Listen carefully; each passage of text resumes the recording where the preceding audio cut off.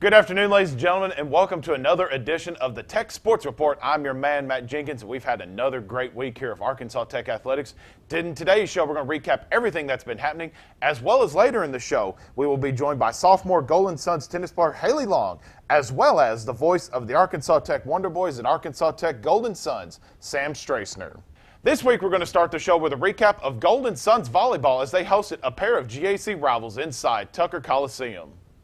We'll start with the Friday match. McCall Wilkins gets the Golden Suns off to a strong start as she puts down this kill to win set number one. In the second set, Lauren Rodemers gets it through the Savage Storm block to end the set, and Southeastern put up more of a fight in the third set, but this kill by Hunter Eschner ended up sealing the deal and the victory for the Arkansas Tech Golden Suns. Tech won the match in straight sets, 25-16, 25-18, and 25-20. Eschner led the Arkansas Tech attack with 13 kills. Sarah Rosinski dished out 22 assists, and the defense was led by Madison Nagel with 13 digs. The following day, the Golden Suns faced off against East Central. The Suns struggled out of the gate but came away with a big rally in the first set on this kill by Hunter Eschner to come away with the first set. Tech ran away with the second set, opening the set on an 8-0 run on this monster kill by Rodemers. Later in the set, Eschner put the Tigers away on this service ace to win the set 25-10. In the third set, Kaylee Kinsella gets a monster kill here to help the Suns put away the Tigers 25-20. Tech ended up winning in straight sets 25-18, 25-10, and 25-20. The Suns hit a blistering .385 hitting percentage and recorded 14 blocks for the match. Eschner led the Golden Suns attack with 14 kills, and Kinsella added 9 on an incredible .750 hitting percentage. Rosinski dished out a team-high 18 assists, and Nagel led the defensive effort with 15 digs. After the match, we caught up with Golden Suns head coach Christy Byer.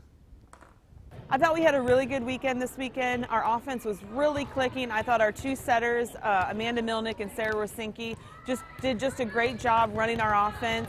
Our offense was very evenly distributed. They knew who to feed and when to feed them. Our hitters were going with power and they were explosive. I was really happy with our offense this weekend. The Arkansas Tech Wonder Boys football team looked to snap their two-game losing streak as they traveled down to Arkadelphia, Arkansas for a tough road matchup against the Ouachita Baptist. In the end, the Wonder Boys had no problem with the Ouachita Baptist Tigers as they came away with a huge road victory, 49-17. Outside of giving up an opening drive field goal, Tech controlled the game after scoring on their opening drive and would lead the game by as much as 39 points. Jabias Cross put together an outstanding game in his second start at quarterback, going 12 of 15 for 265 yards passing and 3 touchdowns to go along with 60 yards rushing and a rushing touchdown. Brian Allen led the rushing attack with 98 yards on 14 carries, and Braden Stringer led the receivers with 79 yards receiving. Christian Thompson also recorded a pair of touchdown receptions, while Quay Rose had a big-time return on the defense, recording a game-high 12 tackles. The Golden Suns cross-country team had a meet pretty close to home this weekend as they participated in the Ozarks Invitational. The Suns were running in their 4th Ozarks Invite in the last 5 years and put together a very strong performance. Cami Hedstrom shoots past a pair of Harding runners to finish the race in 4th place. Amory Era in her first Ozarks race also put together a very strong performance, crossing the finish line in 11th place. A group of Golden Suns runners came in with a solid finish here as Angel Mapp crossed the finish line at 27th place, Mallory Morris in 30th, and Logan Edwards in 31st. The Golden Suns vastly improved over last year's 5th place finish in the meet with a 2nd place finish this year. The Golden Suns beat out John Brown by 21 places and finished well ahead of Delta State and the University of Dallas, who rounded out the top 5. The Golden Suns tennis team finished off their fall season with a very strong performance at the Collin College Open this past weekend. Haeleigh Long was a champion of the Flight 5 singles bracket, winning 4 matches to come away with the title. The doubles pairing of Annabelle Rollins and Teresa Sanchez received the co-champions of the Flight 2 doubles bracket after the finals were called off due to time constraints from weather delays. Maka Acosta was the runner-up of the Flight 1 singles bracket, and Maria Vlaskina lost a very close Flight 6 singles championship match to come away with 2nd place in that flight. Vlaskina and her partner Vandella Suico battled back from an opening day loss to win a pair of matches to come away with the Flight 3 Consolation co-champions. The Suns amazingly had 6 individual players in the semifinals of their respective flights to put the feather in the cap on a very fine fall season. The Wonder Boys golf team was looking to get their 3rd consecutive tournament victory this past Monday and Tuesday as they participated in the Holiday Inn Express Classic. Unfortunately, Tech fell just a little bit short, but still had an outstanding finish, coming in a tie for 2nd in the tournament that featured some of the best teams in the region. The Wonder Boys shot an .876 for the tournament, finishing in a tie for 2nd with Southwestern Oklahoma and finishing just 4 strokes back of Central Missouri. Lou Cornett led the Wonder Boys with a 4th place finish, shooting 3 over par for the tournament, and Ryan Spurlock finished right behind him in 7th place with a 4 over at the event. The Golden Suns golf team also participated in one of the toughest tournaments in the nation this past Monday and Tuesday, the Dallas Baptist Invitational. The Suns finished in a very impressive 5th place in the tournament that featured 11 of the top 50 teams in Division II. Some of those teams included the 13th ranked St. Edwards, 17th ranked Midwestern State, and 30th ranked Central Oklahoma. Jessica Sachs led the Suns with a 13th place finish, shooting a career 3-round load .224 for an 8 over par. Anna Franzen also turned in a top 20 performance, carding a .226 for a 10 over par for the tournament. We're going to take a quick commercial break. When we come back, we'll have Golden Suns tennis player Haeleigh Long on set with us, talking about her very successful fall season. We'll be right back. You are watching the Tech Sports Report. Are you a Tech sports fan? Then it's time for you to get rewarded with the Fight On Rewards app. Check into Tech athletic events to earn points and redeem for awesome prizes. You can also interact on social media, fan polls, and post pictures through our fan cam. The app is now available for free through the App Store or the Google Play Store. Looking to get the inside stories of Arkansas Tech athletics? Then be sure to subscribe to Tech Talk, the official podcast of Arkansas Tech Sports. Available for free right now on iTunes. Being a champion takes more than talent, more than the perfect pass, more than using your head. Being a champion takes the spirit to always push harder, the ability to overcome any hurdle, and the fire to be the best. Welcome to Division II, where the pursuit is yours to create. And the question isn't, can you do it? It's, will you? Welcome back to the Tech Sports Report. I'm your man, Matt Jenkins, here with Golden Suns tennis player Haeleigh Long. Haeleigh, how are you doing this afternoon? I'm doing well, thank you. I figured you would be because, I mean, you came away with a big tournament victory to end your season off. But before we get to that, let's just talk about the overall team. You had a very successful season at the whole team as a whole. Just talk about the success of the program this upcoming semester. Yeah, we had a really good fall season. We hosted our own tournament here for the first time, and we all did very well at that. And then we went to the ITAs. We played well as the whole team there, and then we came off with some good wins in the tournament this past weekend also. And talk about your success in this tournament this past weekend. You won the Flight 5 Singles Championship. Just talk about your success in the tournament, because overall, from top to bottom, you played very well throughout that entire match and throughout the entire championship. Yeah, I had a really good tournament. My last match was really tough. I had to play a tiebreaker in both sets, but it was a good tournament. How tough is that? Doing two different tiebreakers in a match. Is that hard on psychologically on you, or is that just part of tennis? I'm not a tennis player, so I'm asking. It may be a dumb question, but how hard is that to battle through 2 tiebreakers? It is rough, but since I've played tennis for so long, it's just kind of become part of it. So pretty much you're just saying you're a boss at tennis. No. But you guys have finished up for the fall. Before we talk about look ahead to next year, what goes into the offseason with you? Just trying to stay in shape, is there anything you'd like to work on heading into next spring? Or we just keep working out with Coach Dole like we've been doing, and then we have less official practices because we can't do that as much in the off-season. But we hit by ourselves as a team. We have some just team-led practices instead of coach being there. When do you guys report for spring next year in 2017? Just after Christmas break when we come back. So right after that. Yeah. Excellent. Is there anywhere you'd like to improve personally? And you? I mean, you're already doing you're doing great stuff as a sophomore right now. So, but every player, every sport you look at, everyone has a place they'd like to improve. Yeah, just my mental game, I think, needs to continue getting stronger. What about the team overall, you think? I think we're going to have a really good spring season. We did awesome in the fall, so Can't go wrong with confidence. yeah. Well, every time we've had players and athletes on here, we always like to get to know them a little bit better, let the fans know a little bit more about Haeleigh Long. So, who is your favorite tennis player of all time? John Isner, probably. Why? Just Because, yeah, I don't know. I just like the way he plays. Awesome. Yeah. Is there a favorite moment from that player that you like? A couple of years back, he played a really long match, and he ended up winning 70-68 in the 5th set. So that's awesome. Yeah, it was like the longest tennis match ever. Wow. Seems like I remember reading about that. Yeah. When did you start? When did tennis become your first love? When you started playing tennis, that kind of thing? About 5 or 6 years old. 5 years old and you started playing tennis. Yeah. What attracted you to tennis? My dad played in high school, and so then started when I was like 5 or 6, and then never quit. Awesome. If it wasn't tennis, if tennis was outside of the picture, what would your next sport be that you like to focus on? I ran cross country in middle school, so I guess cross country. So you do the 2 sports that I could never do. I'm nowhere near conditioned enough to do cross country. Last one, how long would you last in a match with Serena Williams? You can be honest. We've asked a lot of honest questions on this show, so. Probably not very long, to be honest. You can be competitive, though, I'm sure. Yeah, maybe. See, confidence, that's all you need. Yeah. Haeleigh, thank you so much. We're going to take a quick break. When we come back, we'll have the voice of the Arkansas Tech Wonder Boys and Golden Suns, Sam Strasner, on set with us. We'll be right back. I knew Arkansas Tech had an impressive history, but I didn't know that my professors would look out for my future. I knew I'd be throwing fastballs on the field, but I didn't know I'd be on the fast track to physical therapy school.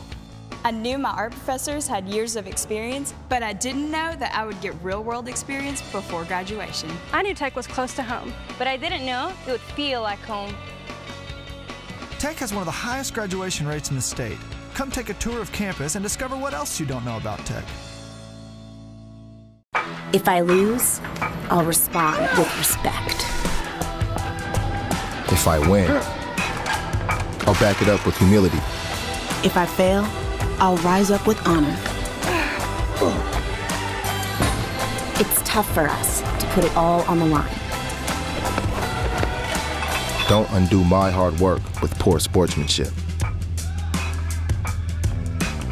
Respect. It's the name of the game. Welcome back to the Tech Sports Report. I'm your host, Matt Jenkins, and I'm here with one of my favorite people across Arkansas Tech, the voice of the Wonder Boys and Golden Suns, Sam Strasner. Sam, how are you doing this afternoon? Well, I'm doing better now. Good chance to visit with you, Matt. Thank you for having me. We've always had good conversations when we've talked in the past, so absolutely. I have no doubt that this interview is going to be excellent. Yeah. Let's just talk about you, because a lot of people, I mean, you're the Director of University Relations, but the big thing if people know you is you're the voice of the Wonder Boys. So just before we dive into that, just talk about how you got your start, kind of diving into Arkansas Tech University and getting involved with Arkansas Tech athletics. Well, whenever I was in high school, I had a chance to cover high school sports quite a bit for the local newspaper, the Courier, and out of that I got a chance to come and work in our sports information office at Arkansas Tech as an undergraduate and also work on the school newspaper. So I got a fair amount of experience on kind of the sports writing side through that.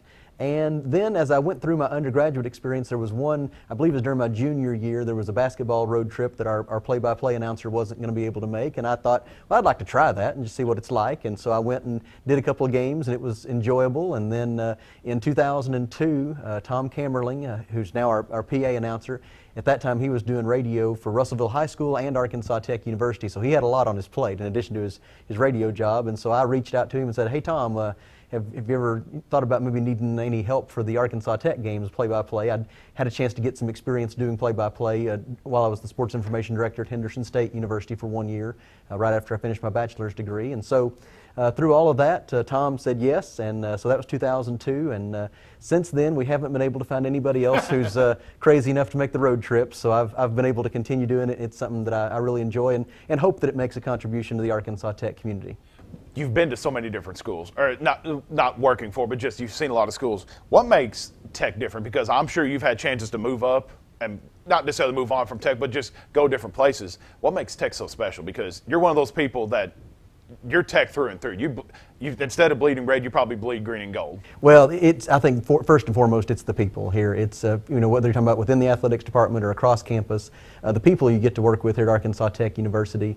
It's folks that really kind of have that family feel as part of their personality, and they enjoy that. They enjoy maybe don't always take themselves too seriously. That's a good thing to look for, and I find that in a lot of my tech colleagues. They take what they do very seriously, but they don't take themselves very seriously. Absolutely. And so that's a great environment in which to work and study, and so it's part of what's made it an attractive place for me.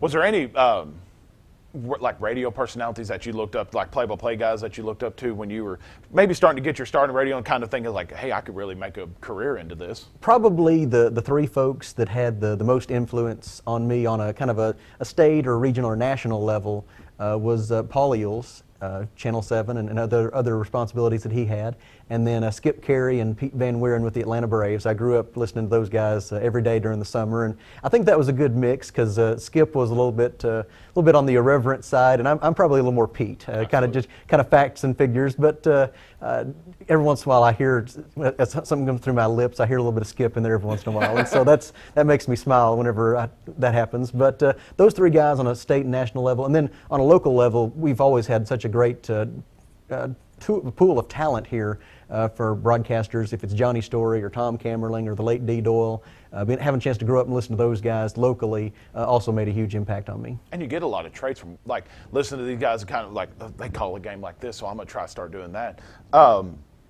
Is there a favorite radio call from any of like the national guys that you just mentioned or local guys? Is there a call that like just, man, that's why we do what we do? I'd say probably in about, I believe it was 1992, the Atlanta Braves were playing the Pittsburgh Pirates in the National League Championship Series, and Sid Bream, the Braves' first baseman, who was not too fleet of foot, he scored on a single through the left side, and Skip Carey's call of that is probably one that really sticks in my brain as one that's maybe the favorite that I've ever heard. Is there a personal call of yours that you enjoy? Because I've listened to several of them, and there's some where like buzzer beaters in basketball, football.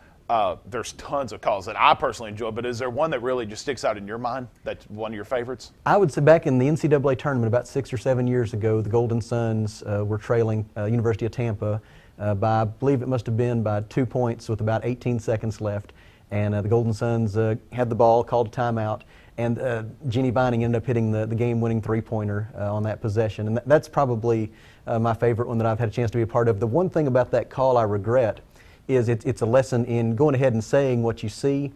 As the Golden Suns went back on the floor after that timeout, Jenny was kind of over on the far side of the floor, and she was looking at the floor, and she was just kind of pawing at it with her left foot. And it was the exact same thing I'd seen Michael Jordan do about 1,000 times whenever he was trying to get himself geared up for a big moment. And Jenny was doing that exact same thing, and I failed to mention that's the one thing about that I've always regretted. Real quick, and also a couple more things I want to touch on. You're involved in the Verse podcast with Paul Smith on Tech Talk. We talked about it when Paul Smith was on the air. Just talk about it from your perspective. It's really neat, and he's always talked about all the stories that aren't necessarily told, and this podcast really embodies that. Yeah. And you were the first episode, so just talk about that podcast and how cool that is to kind of have it out there now. It is. The great, if you're doing a talk show on a traditional radio station, you've got a prescribed amount of time, 30 minutes or an hour or 15 minutes, whatever it may be. But the podcast, it's very much more of a free-flowing conversation.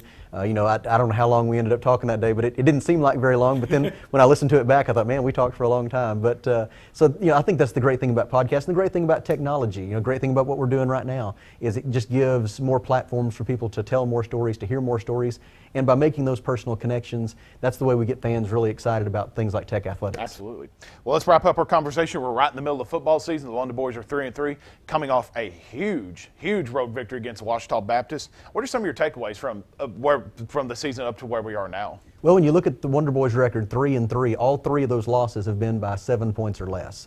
And so they're maybe a half a dozen plays away from being 6-0 and ranked in the top 5 or 10 in the country. So it's been that close this year for the Wonder Boys. And I think last Saturday at Washita Baptist, you saw evidence of what this team is capable of during the second half of the year. Jebias Cross is really getting comfortable now at quarterback. He made some beautiful throws on Saturday. I think we've always known that Jebias has the ability to throw the deep ball, but he showed a great touch on the football as he threw it on Saturday. So I think that's one of the big things that came out of that. And now, as you look ahead, really, there's a lot of goals and a lot of possibilities that still exist for this team. Because they could easily finish this season off 8-3, theoretically. That's in the hat. And then they'll wrap up the season with Harding, and we'll get to that. That's going to be one of the biggest games of the year. And also want to congratulate you. I hear we have a new Wonder Boy or a Golden Son potentially Absolutely. coming here soon. Coming up here in just a few months. Myself and my wife Heather, we're expecting around May 1st or so, and it'll be exciting to be able to add that new Wonder Boy or Golden Son. And the best news is that our campus ambassador Jerry the Bulldog, he's very fond of babies, and so I think they'll get along just great. So it'll be good. Sam, I appreciate it. Thank you, Matt. Congratulations on that. We're going to take a quick break. When we come back, we will have more here on the Tech Sports Report.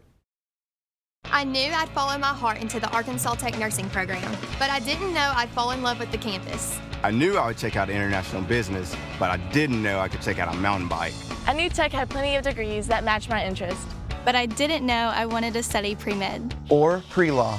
I knew Arkansas Tech had an impressive history, but I didn't know that my professors would look out for my future. Tech has one of the highest graduation rates in the state. Come take a tour of campus and discover what else you don't know about Tech. Being a champion takes more than skill, more than endless drills, more than using your head.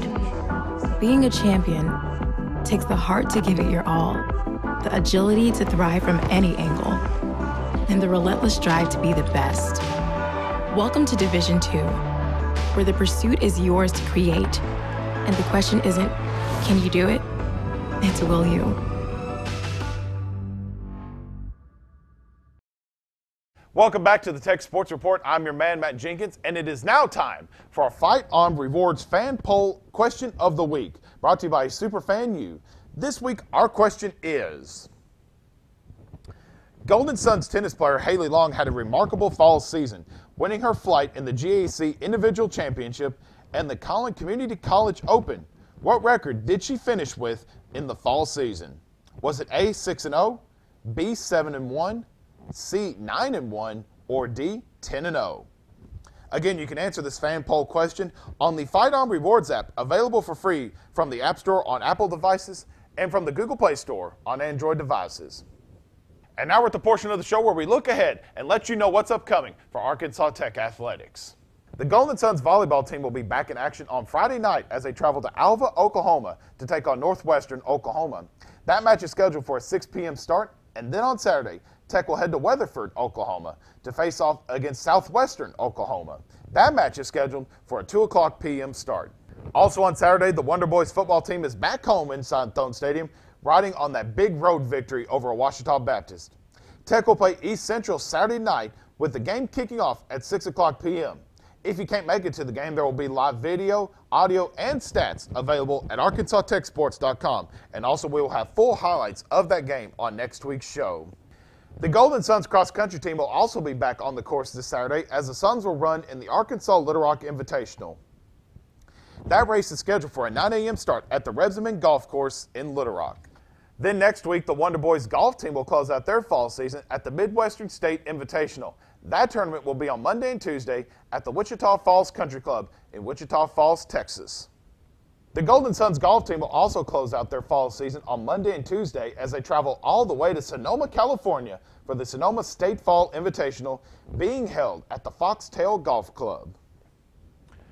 Remember, you can watch a Tech Sports Report every Thursday afternoon across all Arkansas Tech athletic social media pages, as well as on Tech TV every Friday morning at 8 o'clock, 9 o'clock, and 10 o'clock a.m. With that, we've reached the end of our show. We appreciate you watching. My name is Matt Jenkins, and we will see you guys next week right here on the Tech Sports Report.